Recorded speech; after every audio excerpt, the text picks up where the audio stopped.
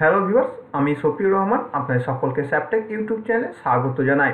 পশ্চিমবঙ্গ শিক্ষা দপ্তর একটি নোটিশ জারি করছে। সেই নোটিশ জারি অনুসারে ডিআইরা, শুধুমাত্র এখানে বীরভূম ডিআই কথা বলছি না, প্রত্যেকটি ডিআই অফিস একটি করে নোটিশ জারি করছেন, যার সাবজেক্ট হচ্ছে ডেটা ভ্যালিডেশন অফ বাংলা শিক্ষা পোর্টাল। এই নোটিফিকেশনে বলা হচ্ছে, as per direction of the joint director of school education West Bengal, he is requested to do the needful immediately on the following raised point so that the data from the Bangla Shiksha portal অর্থাৎ www.banglarshiksha.gov.in may be used as a validated data. এক নম্বর বলছে, school basic data school profile R two B updated in respect of all school under school education department within 11/12/2019 by the concern SI/সেকেন্ডারি list attached. অর্থাৎ এখানে বলা হচ্ছে যে যত school আছে তাদের স্কুলের প্রোফাইল ডিটেলগুলো এসআইদেরকে ভেরিফাই করে দিতে হবে 11/12/2019 মধ্যে। এটা যদি স্কুলের কাজ নয়, এটা এসআই অফিসের কাজ। তারপরে যেটা আছে সেটাও এসআই অফিসের কাজ। সার্কেল ম্যাপিং, এটাও এসআই অফিসের কাজ।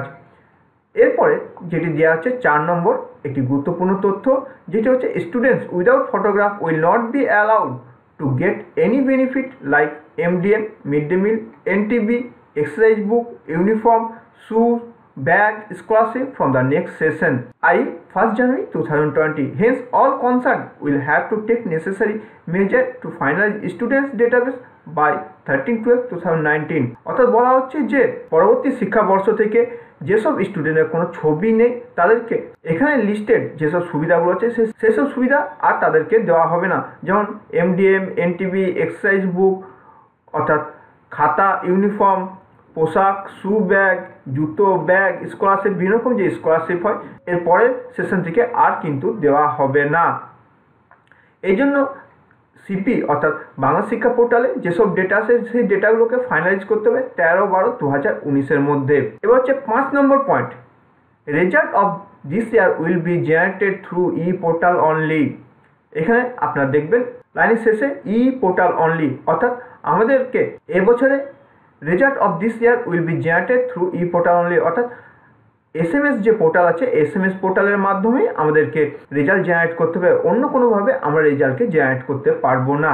আরেকবার পড়ছি, result of this year will be generated through E portal only. This ইয়ার অর্থাৎ এই বছর অর্থাৎ 2019 শিক্ষাবর্ষে আমাদের যে রেজাল্ট হবে সেই রেজাল্টটি বেরোবে ই পোর্টালের মাধ্যমে, অর্থাৎ school.banglarshiksha.gov.in এর মাধ্যমে। এবার 6 নম্বরটি, transfer certificate will be issued through E portal, no other mode will be applicable in this regard. অর্থাৎ বলা হচ্ছে যে ট্রান্সফার সার্টিফিকেট যেটি আছে, ট্রান্সফার সার্টিফিকেট শুধুমাত্র ই পোর্টালের মাধ্যমে যেটি জেনারেট করা হবে সেটি একমাত্র ভ্যালিড হবে। অন্য কোনোভাবে অর্থাৎ ম্যানুয়ালি যে ট্রান্সফার সার্টিফিকেট দেওয়া হতো সেই ট্রান্সফার সার্টিফিকেটকে আর গ্রাহ্য করা হবে না। অর্থাৎ এখান থেকে স্কুলের যেসব দায়িত্বগুলো হচ্ছে 13/12 মধ্যে সমস্ত স্টুডেন্টের ডেটাকে ঠিক করে নেওয়া। 2 নম্বর হচ্ছে SMS পোর্টাল অর্থাৎ school.banglarshiksha.gov.in এর মাধ্যমে এবারে রেজাল্টকে জেনারেট করা এবং তাদেরকে মার্কশিট দেওয়া।